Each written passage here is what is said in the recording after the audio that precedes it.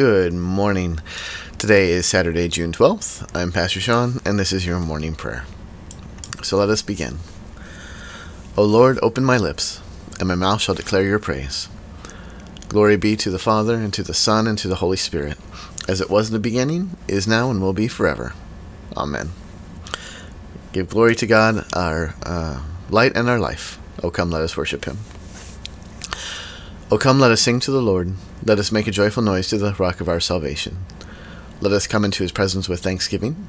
Let us make a joyful noise to him with songs of praise. For the Lord is a great God, and a great King above all gods.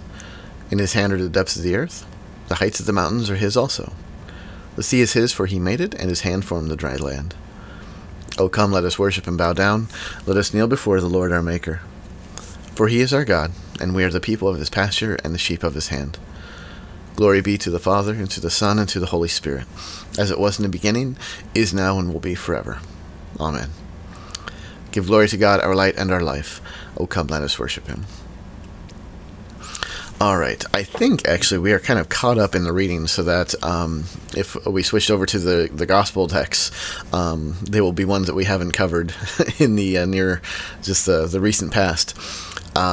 But as I saw looking at the Psalm today, I wanted to I think we've done the Psalm all this week, so I figured I'd finish out the week with the Psalm, and then we'll see what we do next week. But the Psalm for today is Psalm 37, verses 1 through 7, and that reads like this. Fret not yourself because of evildoers. Be not envious of wrongdoers, for they will soon fade like the grass, and wither like the green herb. Trust in the Lord, and do good. Dwell in the land, and befriend faithfulness. Delight yourself in the Lord, and he will give you the desires of your heart. Commit your way to the Lord. Trust in him, and he will act. He will bring forth your righteousness as the light, and your justice as the noonday. Be still before the Lord, and wait patiently for him. Fret not yourself over the one who prospers in his way, over the man who carries out evil devices. In many and various ways, God spoke to his people of old by the prophets, but now in these last days he's spoken to us by his Son.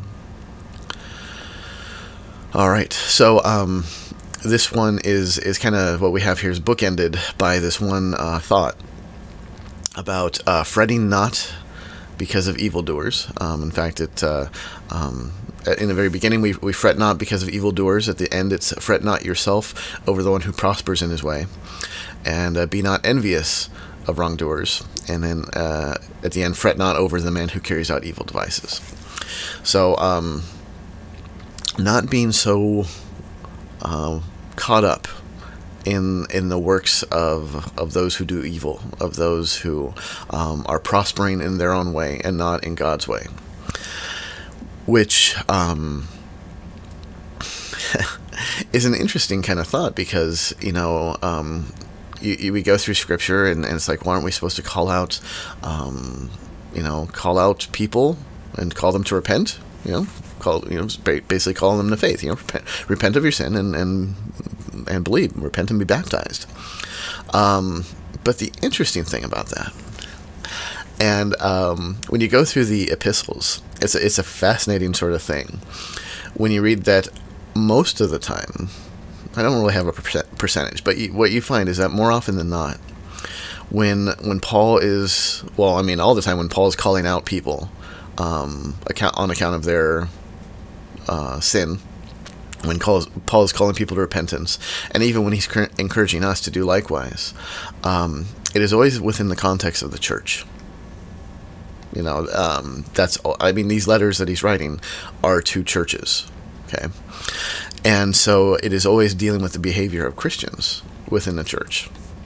And there's even a point where Paul will say that, he makes this distinction that we are called to, that we need to call our brothers and sisters in Christ to repentance, and almost to say that we don't worry so much about those outside the kingdom. They don't, basically, we need to make sure that the Christians inside the church are hearing the law, because they've kind of, the instinct of the Christian is to kind of forget about it. I'm saved. What do I need of the law? I can do whatever I want now.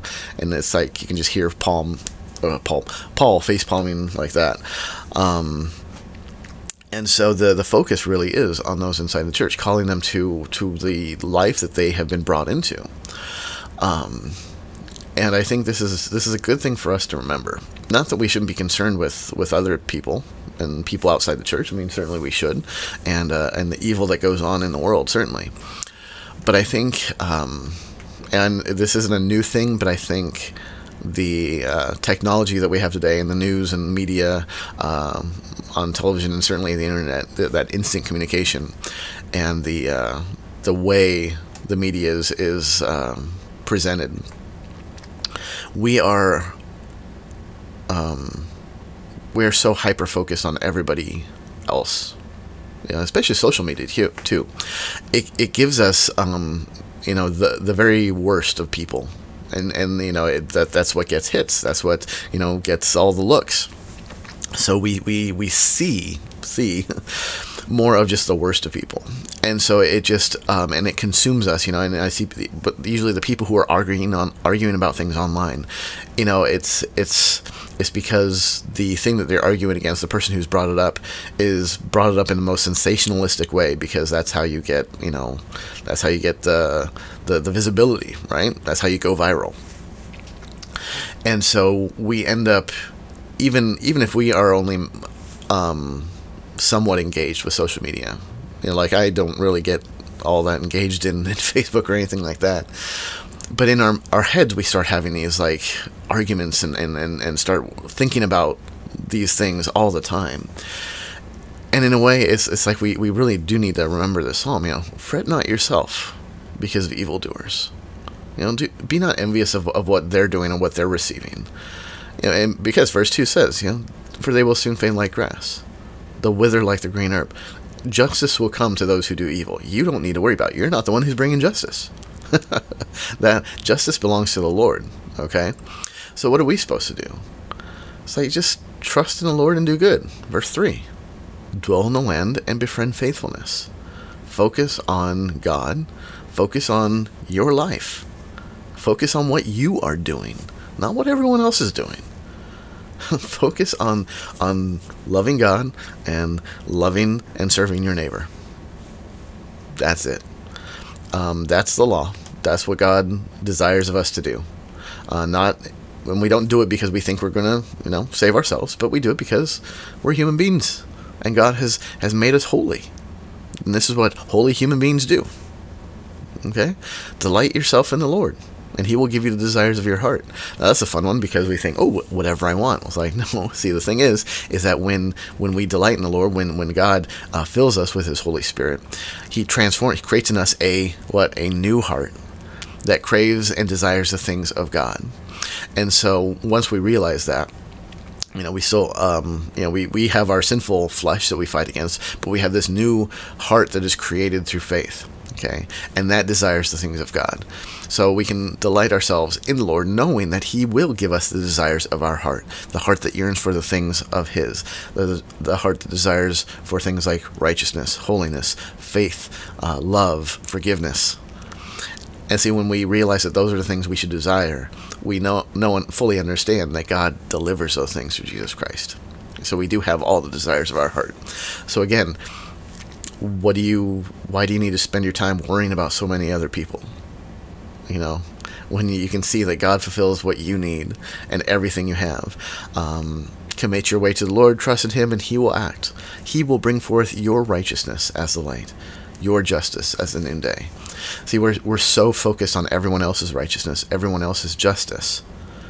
I hope God brings justice to that person, and punishes them, whatever. And that person is not, he's doing evil. So why are you so focused and fretting about everything else when He says He will bring forth your righteousness, yours? Focus on your righteousness. Not that the righteousness you achieve, because you can't, but the righteousness that comes to you through Jesus Christ.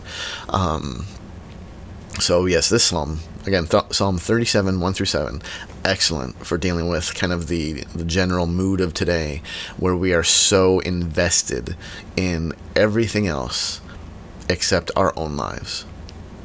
We're so caught up in the activities of everyone else. And usually, when, whether it's over the media or social media or whatever, usually it's lives of people who we don't even have any connection with whatsoever. You know, celebrity culture, oh my lord. It's like, you have no vested interest or stake in that whatsoever, and yet we are consumed with that and caught up, and we have opinions on all of that. And yeah, this is just very much a reorient your focus. Pay attention to what's in front of you and see the people who need you today. That is far better than worrying about this, that, or the other. Worrying about people who it's just are so outside of your realm of influence. And you know, fret not because of what they do. Fret about what you're doing. You know, so it's an excellent psalm. I think perfect for our culture and society today, and a good reminder, you know, that about where our focus should be. So, let us pray. O Lord, our Heavenly Father, Almighty and everlasting God, you safely brought us to the beginning of this day. Defend us in the same with your mighty power, and grant that this day we fall into no sin, neither run into any kind of danger, but that all of our doings, being ordered by your governance, may be righteous in your sight. Through Jesus Christ, your Son, our Lord, who lives and reigns with you in the Holy Spirit, one God, now and forever. Amen. And taught by our Lord and trusting his promises, we are bold to pray. Our Father, who art in heaven, hallowed be thy name. Thy kingdom come, thy will be done, on earth as it is in heaven.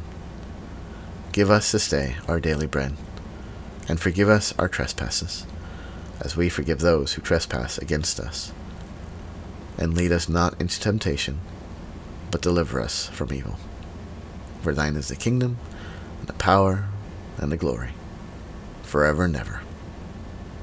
Amen. Let us bless the Lord. Thanks be to God. The Almighty and merciful Lord, the Father, the Son, and the Holy Spirit, bless and preserve you. Amen. Thank you very much for joining me this week and today, and I hope you have a wonderful day. I hope this helps you get back on track with keeping your mind on the things that are important. And I look forward to seeing you again on Monday. So, until then, peace be with you.